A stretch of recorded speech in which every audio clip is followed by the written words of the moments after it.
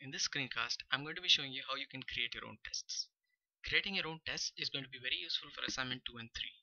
Now remember that assignment 2 and assignment 3 use a bunch of user space programs to do most of the testing. These programs can be found on the userland test bin. As you can see, there's quite a few programs here, although in assignment 2 we only use a subset of these. To know exactly which programs we used for testing assignment 2, you can look at the assignment 2 target file.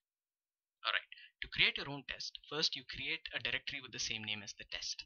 In my example, I'm going to create one called my test.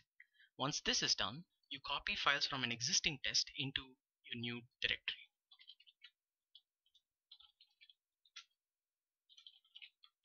Now, you modify the makefile to change the name of the program and the sources that are going to be compiled as part of this program. So I'm going to call this my test and I'm going to rename this to mytest.c. Once this is done, we also need to change the name of the source file to reflect what we inserted into the makefile. So we do that.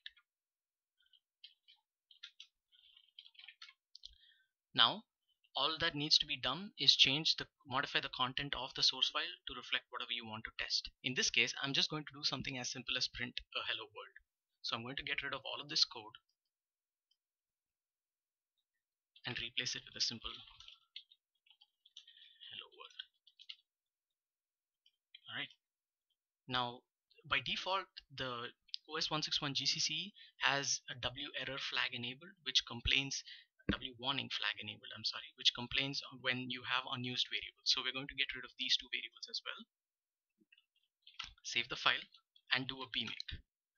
As you can see, bmake completed successfully, and if I do a bmake install, this test will be installed in my root directory. Now, unfortunately, there is one additional step that needs to be done to make sure that this test is compiled every time when you do a bmake in the root OS 161 directory. To do that, you go into test bin and modify the makefile in there. As you can see here, it defines all the various directories into which the root bmake has to go and run a bmake. So what we're going to do here is we're going to add our test here. And now if we run a bmake here, it will compile our test as well. So this is how you create your own test inside OS 161.